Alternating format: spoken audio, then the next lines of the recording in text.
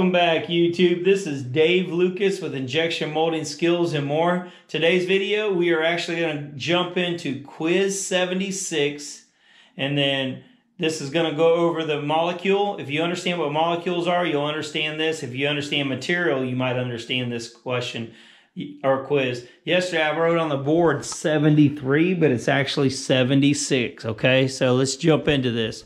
In a specific type of plastic, such as polystyrene, the molecules are what?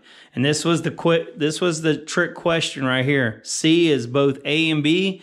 That's a trick question. It's actually A, different lengths. They're never the same lengths, okay? So A is the correct answer. Even in a single granule of polystyrene, all plastics, there is a wide range of molecule lengths.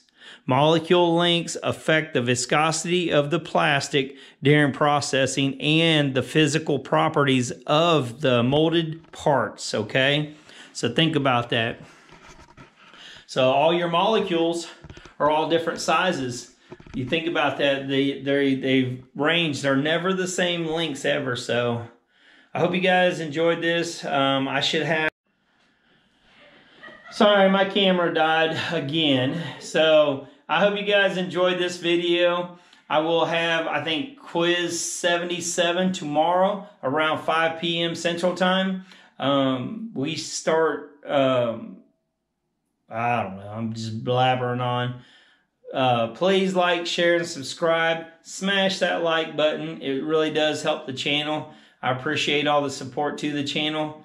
I definitely need to charge my GoPro. Until next time, peace.